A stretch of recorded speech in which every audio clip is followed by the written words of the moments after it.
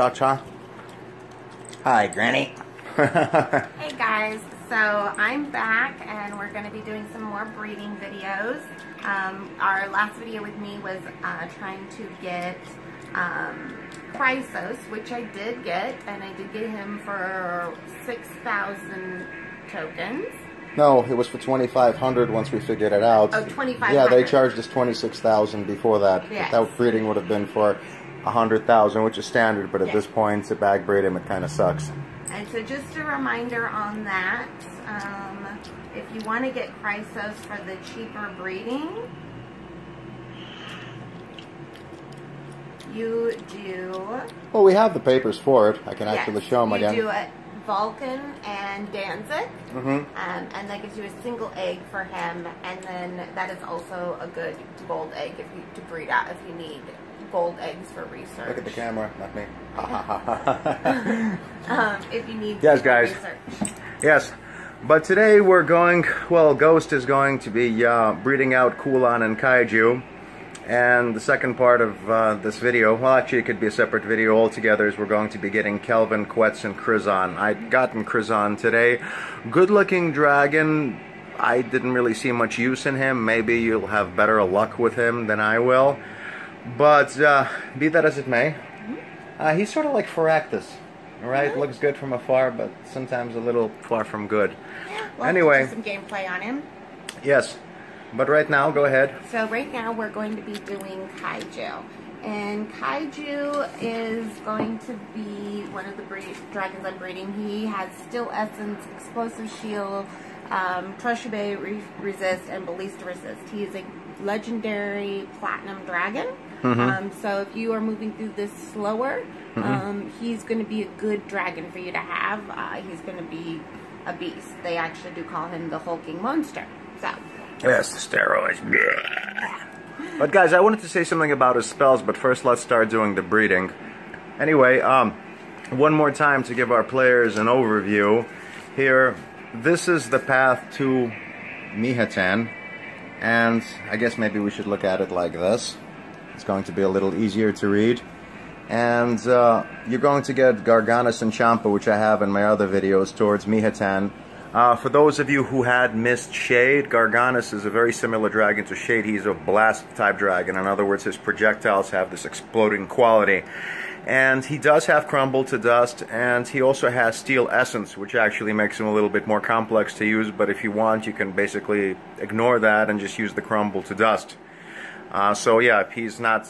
definitely doesn't take a backseat to Shade. So for those of you who weren't able to level up Shade to Sapphire, and yours truly is one of them, and so is Ghost, you will have your chance to get Garganus later on. And Frost is an even better hunter than him, but let's not get ahead of ourselves. First, let's get into Sapphire and that of Platinum before we're going to start talking about Garnet dragons. Be that as it may, again, on the list you can always just stop it if you want to see. Kelvin and Chrysos will give you Kulan and KAIJU for about 64k, which will take about 20 minutes, and then Cthulhius and Kulan will give you Kelvin, Quetz, and Krizan. Okay, so basically again, Kelvin you'd gotten before. That was with the Stepping In Dragons, Vulcan. But Quetz and KAIJU are both very good dragons, and we'll talk about them in just a moment. So anyway, start the breeding. Okay. So we have it set up, Kelvin and Chrysos, and this is the breeding.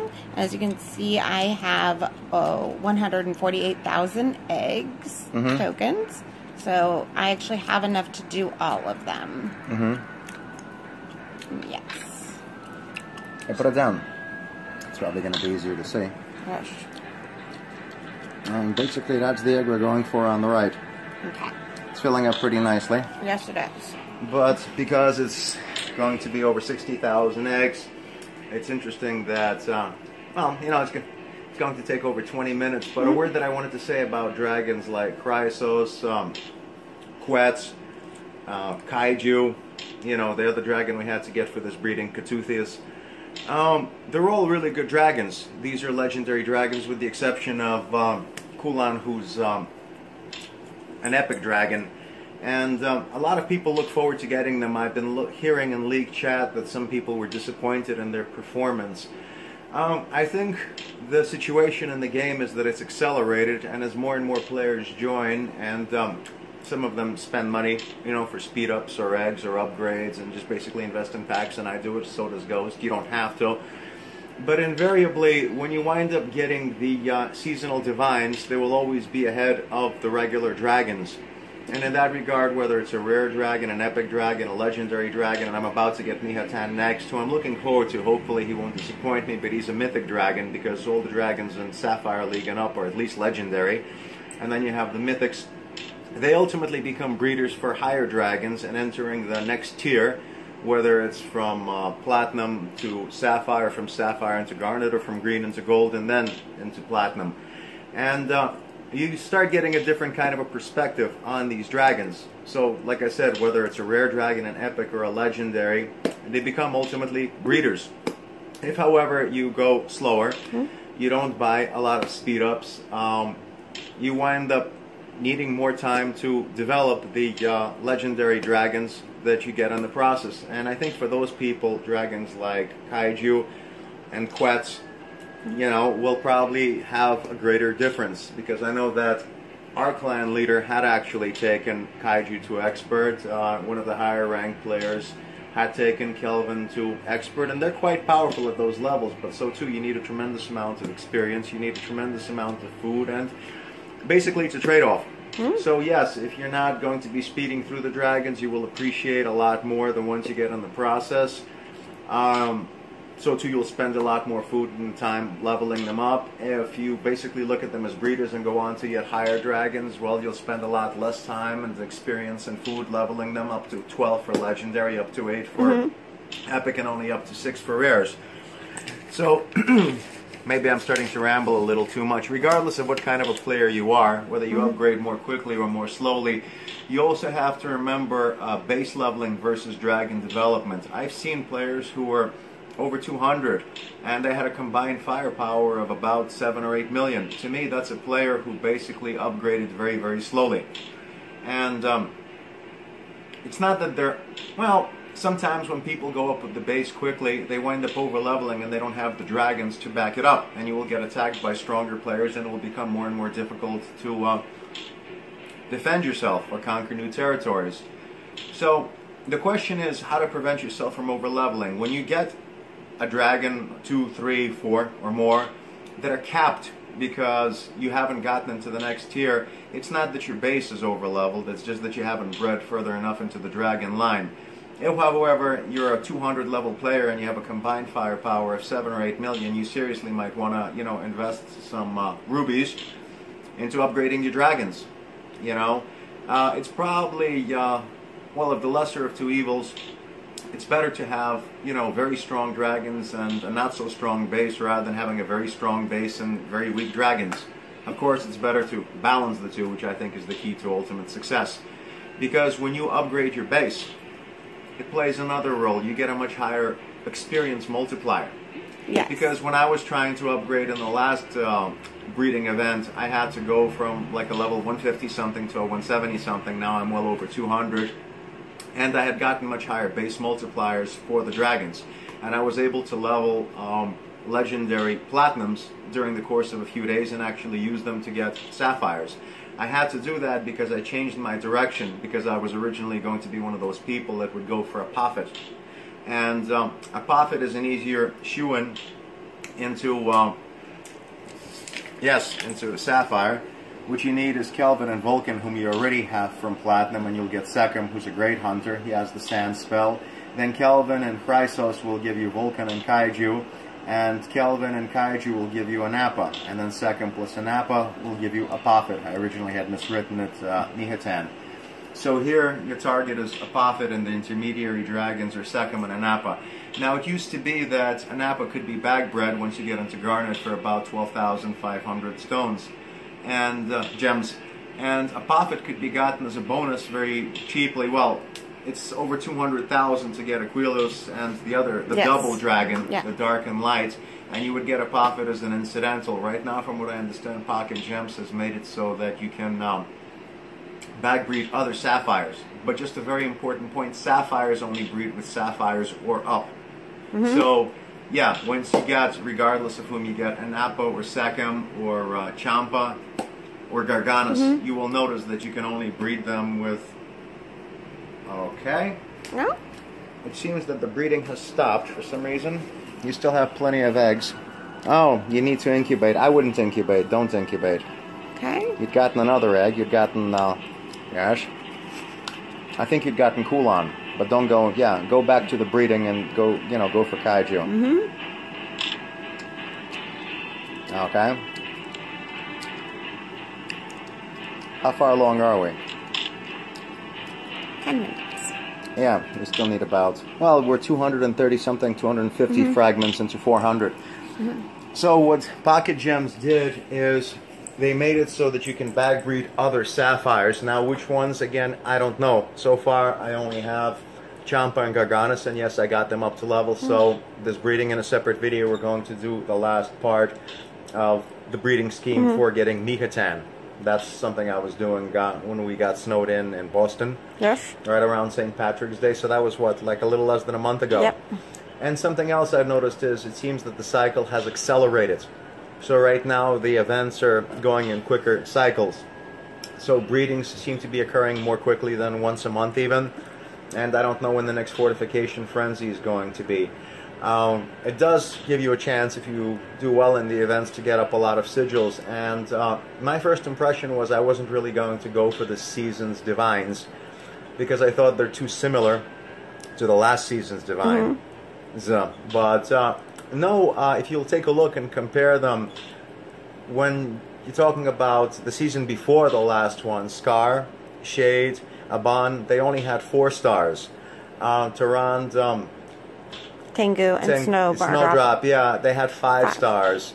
And then this season, Sage and, what's her name? Sage, Faye, and Aster. Yes, Sage, Faye, and Aster, thank you. I don't know, I'm just carrying so many names in my head. They have 6 stars. So they will be able to be developed yet to a higher level. And their spells are slightly better. So Aster may be a somewhat better hunter than Snowdrop. And Sage may be a somewhat better warrior than Tyrande. Again, the problem is I put all my kick-ass glyphs and runes. Kitty Yes, well, the kitty will come in the next video. You don't want to let the cat out of the bag so far. Yes, we have more surprises in store for you. Shh. He's ripping apart the couch. It's a shitty couch. Anyway, so... Okay, so let's talk about some of these dragons. So Kaiju is the one we're working on, and Kulan. Yes. And those are both going to be platinum legendary dragons. And they have some really great spells. Oh, let me turn the camera on you. Okay. So this time I'm actually going to be getting, I'm taking Kelvin and Chrysos. This is a list of their spells, guys. Again, you can pause the screen and see this for yourself if you'd like. So I'm taking my Kelvin and Chrysos, which I have, and I'm going to get Kaiju and Kulan. And then I'm going to take Cthulhutheus, and get my Quetz later on. Another, again, Quetz is a great dragon. As it said on the aside, he was the strongest dragon up to a point. Then Kaiju came along just like before Quetz. Chrysos was the strongest dragon. And again, these are all excellent dragons, guys. Don't be down on yourselves if you only get them one at a time. Again, you're in that category of players who actually go slower with the breedings, and that's fine. So you'll be taking them up to expert. If you're in a rush to get to the higher sphere, like I said, the other category of player that you become breeders. So with these dragons, you're going to get a variety of good variation on your dragons. So don't be down on yourself if you don't get divines. If you get these dragons, it will allow you to have some really great gameplay. I really do like Kelvin. His Frozen Tomb is a great feature. It freezes things and then gives a very long cold shield. Yeah, he's actually a vastly sorry, go ahead. I was going to say he's a vastly superior dragon to Vulcan. Thank you. Which you did get at the same time. Chrysos is, I have not found him to be the best. He does not have a shield. His Rejuvenate doesn't work that well, but that could also be because I just got him up to breeding. What I've noticed with Rejuvenate and the healing spells, they don't really start to kick in and are good until you get into like the upper levels on your dragons. Kaiju is going to be interesting because he has steel essence and an explosive shield. That combination will give you protection in general, and then give you the ability to take other the essence of the things you're destroying. So that gives you the freeze and fireball and that kind of thing, which is nice. And Kulan has battle cry and intimidating roar. To me, that makes Kulan a pretty weak dragon because he does not have any kind of attack spell really, and he doesn't have any defense, so he doesn't have a shield or anything to rejuvenate his health. So he's not a weak dragon, sorry to interrupt you. He's an okay dragon. He's an okay. He's certainly stronger than the rare variety, although Cerbero out of that lot was really not a bad dragon because he also had the Frozen Tomb. He had a weaker version of Frozen Tomb, just like Basilius was the first dragon to get the, you know, thunderstorm, but it was a weak thunderstorm. Alright, so it does look like I have bred out my dragons. Yes. And it's really good because it looks like I have some extra platinum eggs. And you definitely need extra platinum eggs. They will help you in upgrading your builder hut as well as research. And so we're going to go to incubate because I actually need to incubate both of these dragons and get them up to breeding. And I just hope I have enough speed ups. Yes. So, let's see who they gave me. So it's 27 days to hatch this dragon. That is expensive. It is very expensive. And I'm speeding him up, as we always do. Always do. Because we have no patience. It's not just a matter of patience. It's just that if you wait 27 days, you will be hatching that mofo until the next breeding event. Yep. And meanwhile, you can hatch him earlier. I don't know, maybe wait half the time or, you know, use complete speed ups and just hatch him instantly like we did. But again, you know, one of the players on our team asked, why do we always use speed ups? Because it speeds things up considerably. And again, if you wait for these eggs, it would have taken us 27 days until the next event, and then you have the other dragons. So between those two dragons, it's already 54 days, a month and a half, actually, excuse me, almost 2 months. You're going to miss the majority of the season. Yes. Yeah. So, the thing with him is he's a nice looking dragon. Killer Sugar Glider, yes. Yes, he's a Killer Sugar Glider. From hell. Yes, we like him. And then we are going to get rid of a dragon. I guess I will finally retire Well. Yeah, you can put him on a perch. He looks good with the rabbit ears. He does. I love him with the rabbit ears. I probably won't put him on a perch. Why don't you get rid... I'm sorry to interrupt you. I know you hate that. Why don't you get rid of Shade? Because Whale is stronger than Shade. No. Okay, he's not. The reason for that is because he will not offer a resist, which... Get rid of the pig. The pig isn't... I'm looking for Kaiju. Oh, okay. You're looking to put in Kaiju. Yes, sorry. I thought Kaiju, I thought the pig. This is Lumen. We call him the pink pig. I mean, that's really just... I mean, they call him a warrior, but that's a bad dragon. Yes. So, no. So there he is. He's in my roster. Let me kick someone else out. Because I'll have to put someone in. I guess it's going to be him. And I'll probably get rid of Vulcan next. The reason for that, Vulcan is an okay dragon. If I had enough time to level him completely up, I think he could be really good. He's no Calvin. He has no shield. That's what I was saying. Shield. He does have Flux and Fireball, but again, no shield. So again, this dragon would be 25 days to hatch. We're gonna. That's Kulan, right? That's Kulan, and I'm gonna speed him up as well because to get the next guy, I need Kaluthius and Kulan to get Quetz, and then Quetz and Kelvin and Quelvin and Kaiju. So that actually the dragon I'm going to be focusing on upgrading is Kulan for this one. You're also going to be focusing on Kaiju. And I do not have enough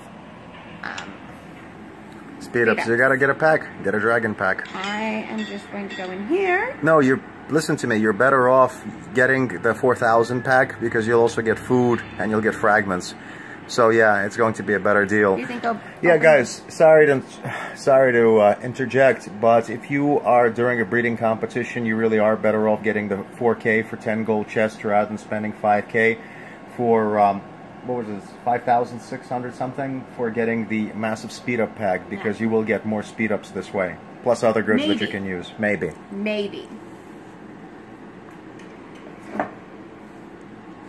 Let's see how it goes.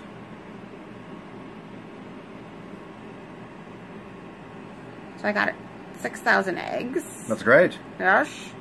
That's no joke. 250 rubies, another 1,000. 250 sigils, 375 sigils. Yes, and only 15 3-hour speed ups. Yes. Well, the speed ups they weren't very generous with. Get another pack. You're getting other stuff you can use. Yes, but I now won't have enough. If I buy this, I don't have enough rubies to buy a speed up pack. Okay, buy a speed up pack then. You got good stuff. Go for the speed up pack.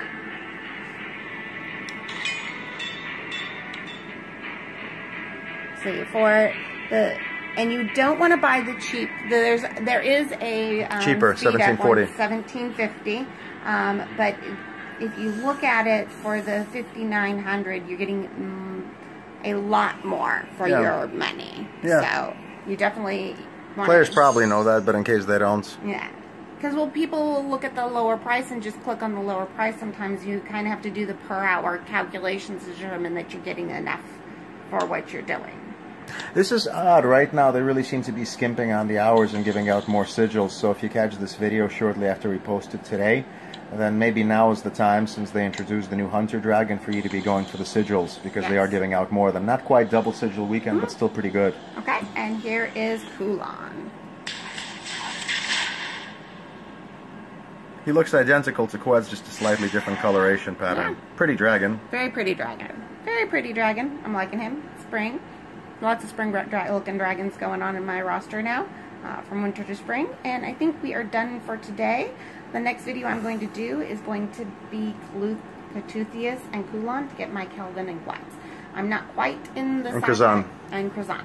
And I'm not quite in the Sapphire Sphere yet, but you know, I am capped on my divines right now. All of my divines are capped and need a sapphire to go into the next sphere. To the next level. But I do have those stones, so that's possible. And thanks, guys. And if you do like our video, subscribe to our channel. We'll have more War Dragon videos along the lines. You're gonna have to stop interrupting me. As well as videos about history and a variety of other things. Follow us.